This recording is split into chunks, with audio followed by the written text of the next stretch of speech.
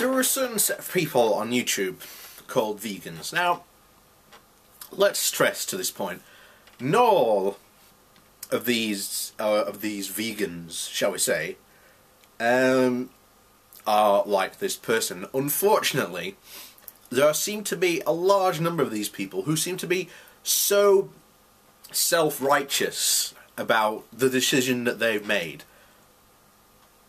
and so offended by other people that they basically come full circle and just go complete asshole. So the person we're going to be talking about today is a guy called Vegan Bud, and Vegan Bud really gets my ire because, first of all, he goes on the stupid normal rhetoric of, oh, vegans can't get cancer. Well, sorry, vegans can and still do get cancer. There are only 2 different types of cancer, from what I believe, remember, which they have a slight, and I mean slight, by like 5%, they are at less risk as.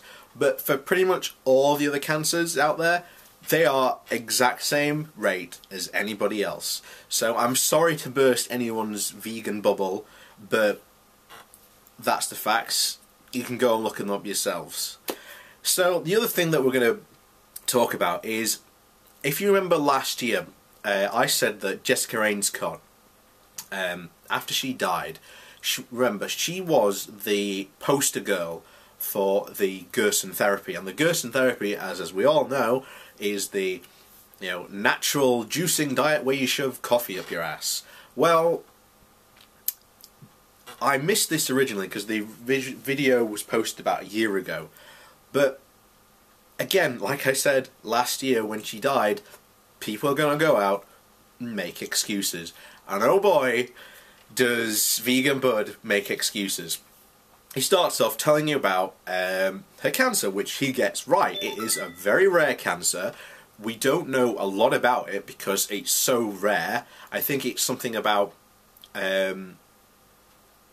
like 15 people a year in the whole world actually get it, but it's really aggressive and it's pretty much a death sentence. Now, Jessica Ainscough went for the chemotherapy first, and it did help. It got rid of her first lot. However, the cancer came back.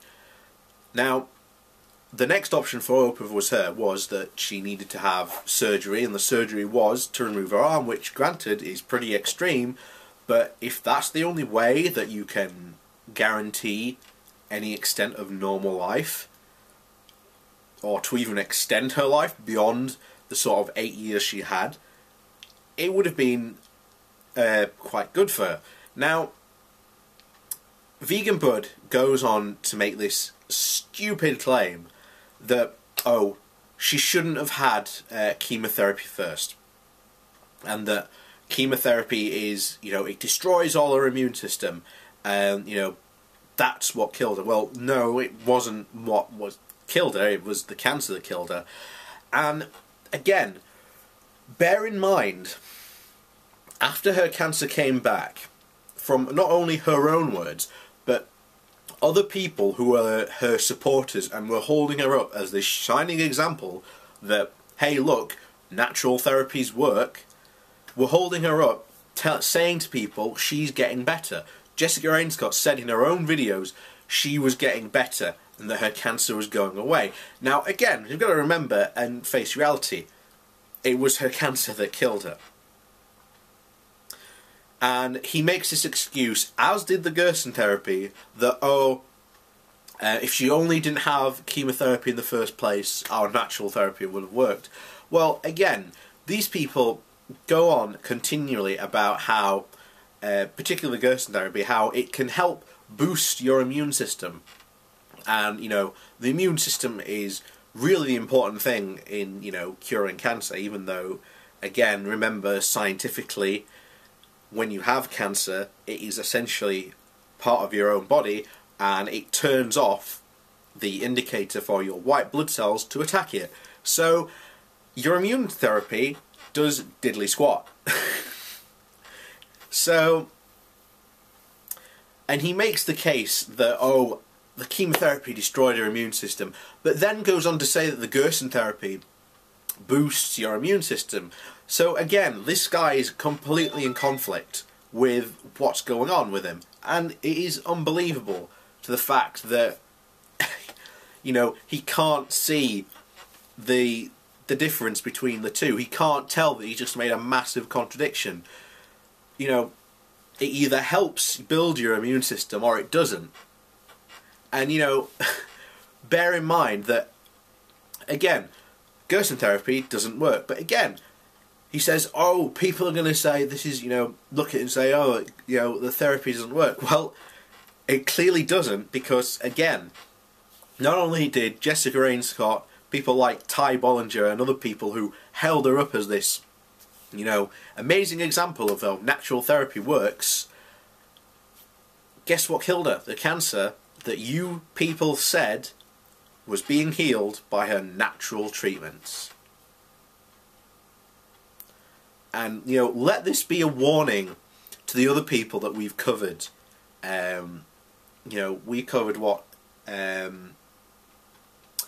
Cassandra Challenger, she's, again, I think she's another Australian, who, again, is trying to raise money from a GoFundMe so that she can have therapies. Remember, these are meant to be cheap and not as expensive as, you know, traditional medicine.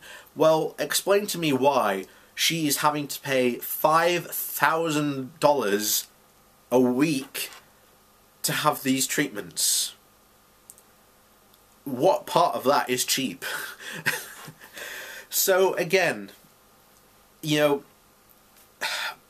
there's not a lot more you can say about these people. You really can't say a lot more about them.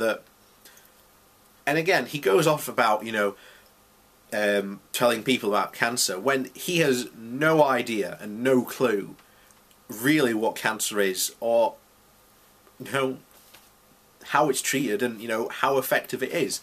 And again, you've only got to look at, again, in those comments, and there are people saying, you know, spouting off the, you know, 2% effective bullshit, which we've covered before.